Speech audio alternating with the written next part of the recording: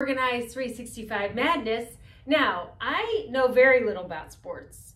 Maybe it's turning 50. I'm turning into a sports fan. Oh my goodness, I watched the Super Bowl and I actually watched the football players, not just the commercials.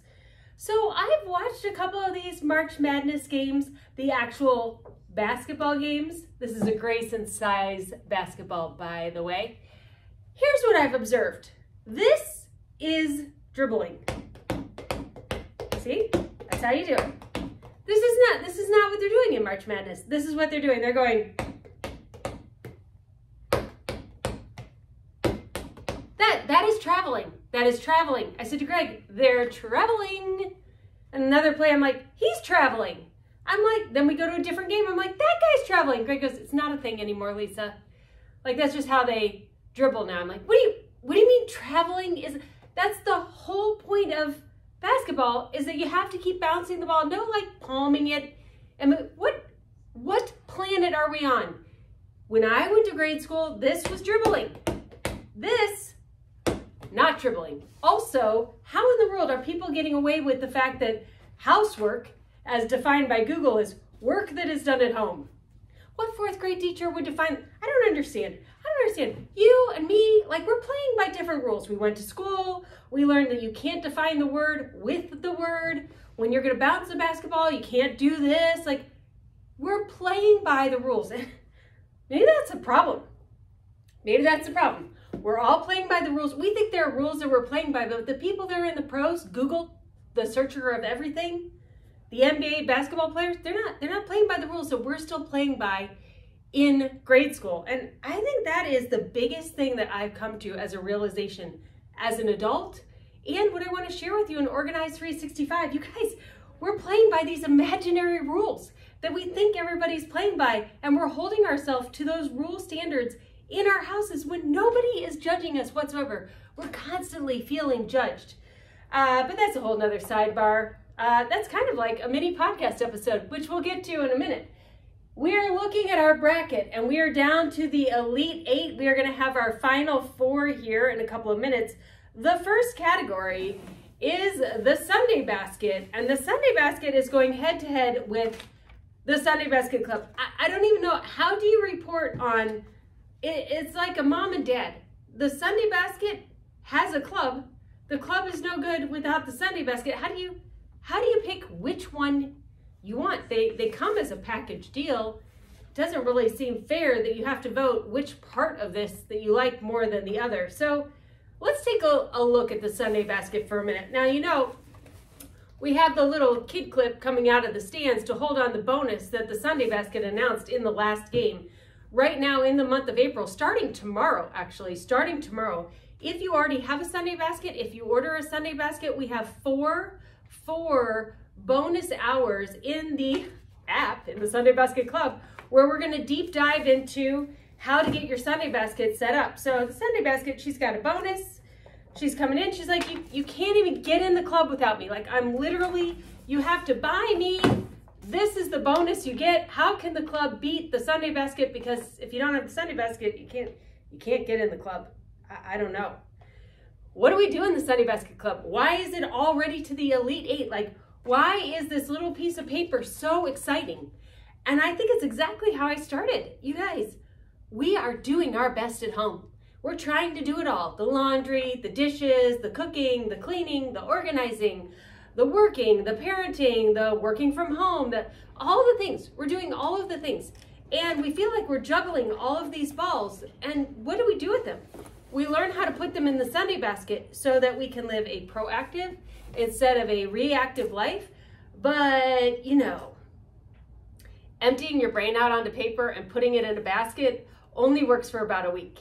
And then if you don't go through that basket every single Sunday, you know what happens? You gotta turn that off. Chaos. Chaos happens. It's a timer on the top. There are like 3 cameras. Other camera. Yes, that camera. Very good. Thank you so much. How do you manage your active to-dos that are in your head? Your running to-do list that is never ending, that is never going to end. You have to create a new habit. You have to create a weekly habit where you go through this basket. I'm just gonna be honest with you. The Sunday Basket, she's awesome. I love her so much. I do not want to go through her on Sunday. I don't. Sometimes I do. About every 6 weeks, I spend a couple hours and I love it and I reorganize everything. The rest of the time, you have to go through it. Enter the Sunday Basket Club. The Sunday Basket Club is in our community app. It's a place where you can ask your questions all week long. We've got professional organizers in there. They'll answer your questions. There's a 90-minute co-working time on Sunday. We go through the Sunday Basket together. We deep dive into all of these different slash pockets that we have and just keep you on task. And we do it as friends. And when Monique's leading the group, she hides chocolate in her basket, which reminds us we can have fun with all these habits that we need to do. And I think that's why the Sunday Basket Club made it to the Elite 8, because we want community, don't we? Like, we want people to do organizing with, to help us on these habits that we're learning and we're growing in our baby organizing muscles. And we just want to hear we're doing a good job. We want somebody to say, I see you. I'm doing it too. We can all do it together. So the Sunday Basket Club is not going to move on to the Final Four. The Sunday Basket is actually moving on to the Final Four, but it doesn't matter because you literally get the Sunday Basket Club in the Sunday Basket. So we're going to just drop her in there. And so together, they're going to go on to the Final Four because, like I said, they're inseparable. Off they go. That is your first of the Final Four, the Sunday Basket. Woo! The competition, it is getting tough out there. Next, we're talking about all these things that we juggle at home. And in the Productive Home Solution, it comes with a planner that you can repurchase. And it comes with planning day. We talked about this last time about how we typically will plan our year 3 times a year in January around Mother's Day to Memorial Day and Labor Day here in the United States. Those 3 energies you naturally want to declutter. And then we grab that energy that you have and we love it and we fan that flame and we get you to move forward into your organizing and decluttering as far as we can until it's natural. All of our energy will go away for organizing by the time you get to July. Who does anything in July? Literally, like, July is the Bermuda Triangle of months. No, nobody does anything in July. You have December, holidays, merriment, enjoyment, not organization. Like, you're not organizing in December, totally natural. That's why in August and in January, you are ready. Like, you are ready to get organized again. And we literally go through and we plan out all of these things that we need to do in the next cycle. What habits do we need to add? What tasks of daily organization? Like, what's our laundry schedule gonna be like? What's our meal planning? Have you ever noticed? You eat different foods in the spring, in the summer, in the winter. Are you grilling in the winter? Only if you live in Florida. Are you having things in a crock pot in the summertime? Not usually. Like, we even eat different at different seasons of the year. So let's start planning differently. Let's look at our home like it is the 36 hours a week that we spend running it. Let's really look at that time and plan it out. Then there's the workbox. And the workbox says, yeah. That's all nice, home organization planning day. Yeah, but are you being paid for that? I mean, nobody's paying you for that. You've got to save money. Don't worry about that time. I'm more important. Like, the paid work is more important. You need to organize all of your ideas that you have and your work so you can productively get it done, so you can move up the corporate ladder, so you can get more money, so you can have more time to do what? What good is it to earn more time in your job if you don't know how to spend it on the weekends and in the evenings so you really could go home and read a book? Binge a TV show without guilt. Like, we want to be able to do all of those things. And you know what, Workbox? We've been prioritizing you for a century. And a lot of us have decided it's time to take care of ourselves. It's time to take care of our families. It's time to take care of our households. It's time to press into what we are uniquely created to do. And it's kind of an upset to me, but it's kind of what's happening in society. The Workbox has to, move on off of the court because the planning day, people are really starting to prioritize planning their work, planning their home. I'm super excited. I never thought the Productive Home Solution Planning Day would make it to the Final Four. Are you kidding me? Like, how cool is this?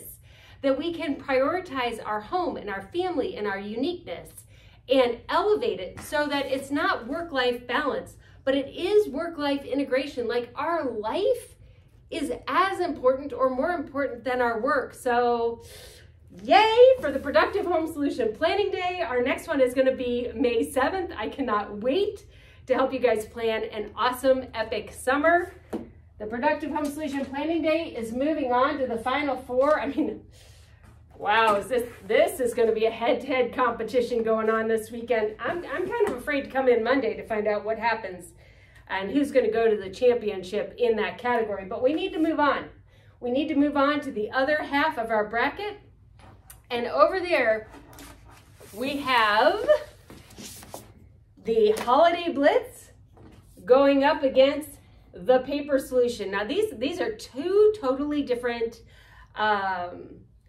things that need to be organized in our lives. These are two different ways of learning. Like, do you learn through an interactive weekly challenge with a community group of people where everybody's doing the same thing all at the same time? Or do you learn from a book that is very well organized, a how-to start to finish to get all of your paper organized asynchronously whenever it is most dependent on you?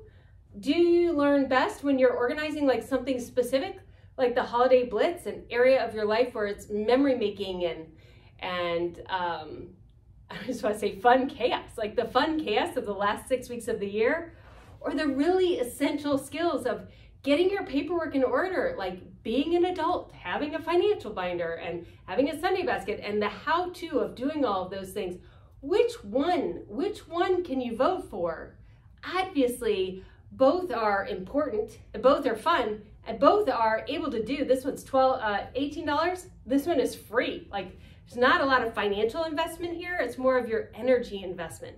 Do you like to energy invest in community and doing things in a quick week? Or do you want to invest in your personal growth and in the things that really, you know, we all have to do them. We're just not all necessarily doing them. I'm proud of you guys. I'm really proud of you. You voted for the things we know we need to do, right? Okay, yeah, it's the Paper Solution. This is a really close one. We thought that the Holiday Blitz won, but no, it really is the Paper Solution. At the end of the day, you really need to have your paper in order. So the Paper Solution is our third of the final four. And then we've got the last category here. We've got the podcast, the Organized 365 podcast, almost 15 million downloads. You guys, you think that I have a script for this? I do not have a script for this. This basketball was bought at Walmart last night. I've been dribbling it around, actually really dribbling it, like real dribbling, thank you very much, all around the office today. And I'm just so excited to talk to you about all these fun things that we're doing. I literally talked to 2 different people today about podcast episodes I want to record, a whole teacher series that I might do in the summer. Talking's my thing. I really like to talk. I like to look around, see things that are out there, and then bring those back to how do they affect us at home. You know, I think a big thing that's going on in society right now is the fact that we've prioritized work so long. It's the same timer. We prioritize work so long that our houses have suffered more than we care to let them suffer. And now we're willing to say, you know what? It's time for me and my house to take priority over my work. That's a conversation that we can have in a podcast. All these ideas that come to me, I think about them for a while, and then I think, how do we make the invisible work that is happening at home really visible? How can we not just say, women are doing more work than men, or something like that, something that's going to be a media headline, but really like, why? Have we explained? Like, if it's invisible work, do we even know that we're doing it? And once that we know that we're doing it, can we articulate it in a way that we can lovingly share how and why we do what we do? Like, we need to really be able to make our work visible before we can talk about who's going to do the work going forward. That's the podcast. Well, the podcast is up against the financial binder. It's kind of like the last category where it's like, we know we got to do it. You need to know where your money is. You know, I will tell you, the financial binder is the last binder I personally made myself. I made the reference binder first. I always had an ops binder because I was a teacher, so having a lesson plan for my family, super fun and exciting for me. And then I had to have a medical binder because my kids had medical needs. And then I was like, oh, the financial binder. Like I just didn't want to do it. You know why I didn't want to do it is because it wasn't really about finding the money and putting in the financial binder. It was about finding all the debts and the obligations and the insurances that cost a fortune and the liabilities. Like, you know, when I made my financial binder, we were not debt free. So it wasn't like a rosy binder to be making. And the first financial binder I made before I made my own was my father's, and his estate was insolvent. Like, so I was opening mail that hadn't been opened for 3 or 4 months, and I was trying to figure out how to get into his computer, and I was dealing with multiple lawyers and all kinds of things. It was not a pleasant experience. So I didn't want to make my financial binder. But now that I have it made, I know that if anything happens to me, that Greg and the kids will be able to pick up on our finances and move forward. And so it's essential, it's important, but I tell you what, you really have to get your mind around what does it mean to be a CEO of your home? And I don't mean it by like you have to be all stuffy and corporate and CEO and everything has to have a checklist. I mean mentally, to really mentally believe that you are the owner of your destiny. Like what happens in your house is under your control. You are the adult. I'll leave you with this last story. I'll never forget. We'd lived in our house 2, maybe 3 years. I mean, way too long for me to be having this discussion. The oven was so dirty. It needed to be cleaned. And I was like, the oven needs to be cleaned. Like I knew this for multiple weeks. Like it was smoking at that point. I was like, the oven needs to be cleaned. The oven needs to be cleaned. And I'm like, how do you clean an oven? I don't ever remember watching my mom clean an oven. I didn't know how to clean an oven. And I was like, the oven needs to be cleaned. I don't know how to clean an oven. I don't know what I thought. Did I think like magical people were going to come and I was going to come down the next morning and my oven was going to be cleaned? And so I was looking at the oven and I was thinking, I was like, you, Lisa, you own the house, or you have the mortgage on the house. You have to clean the oven. So I was like, okay. How do we clean an oven? So I go to the store, I get the Easy Off spray or whatever, and I did the whole thing where you spray it and you clean it all out. And I'm telling my girlfriends about this over dinner and they go, well, don't you have a self-cleaning oven? I was like, what do you have, fairies? What, I'm gonna push a button and like little magical people are gonna come out and scrub the inside of my oven? Like, what would it self-clean? How does that work? That's not a thing. Come home, you guys, there's a button. You push.